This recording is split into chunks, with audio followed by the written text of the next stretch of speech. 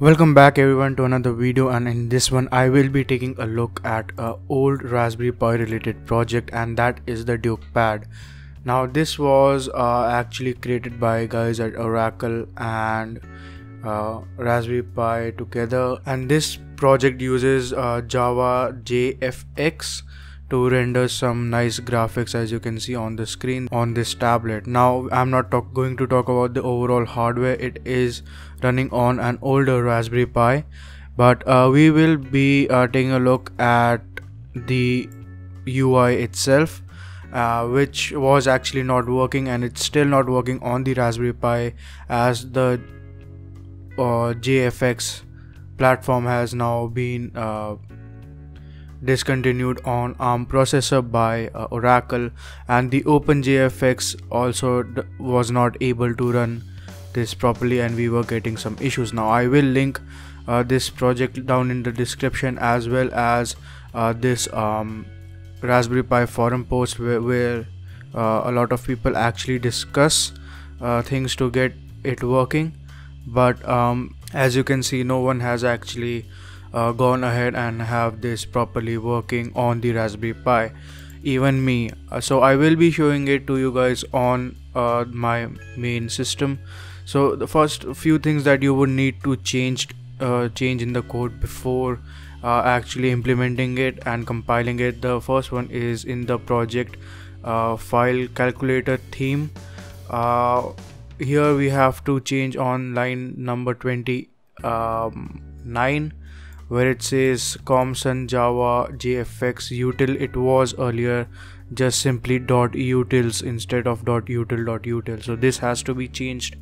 And in calculator UI at around line 248, this at override was not commented. You have to comment that as well. Once you are done that, everything should work fine. So let's go ahead and run our project.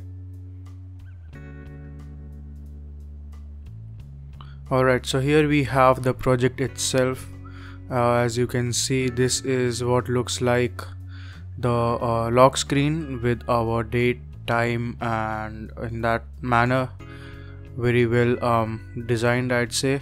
So we'll move this to the top orange bar, and that gives us our main DukePad user interface. So this is very minimalist. There are no more apps than what there already is, and even most of them are just say under construction, because this project never got to a point where it could be completed. Now we have the calculator app, which works fine, of course, no issues there. And next up we have the clock. Again, it's under construction. Compass is also under construction. The chess app is supposed to be working, but due to some issues on the code, we actually cannot get the app to work. So, and if you are seeing this, half of the app is outside the screen, and that's just because the main chessboard is on another window and the background is on the main application window. So as you can see, this is what we get. So closing that, what we have next is called a cube. Again, this Rubik's cube should be at the center, but due to it being on a different screen, it is not.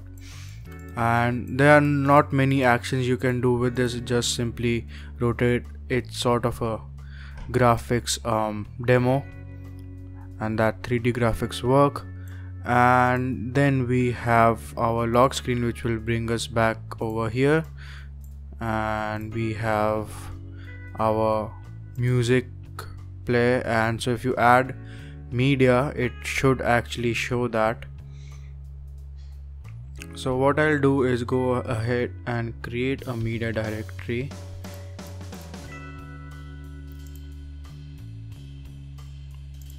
Okay, so it seems the media is actually broken. I did go ahead and add some files, but it will still not create the media UI. It is not anymore giving me the directory not found error.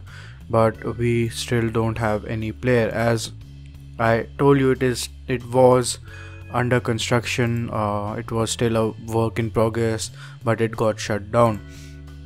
So on settings we can set different wallpapers, which is actually nice, and we also have the option of showing all the different networks. So this is currently showing my connected Ethernet network, and then the weather app is again under construction.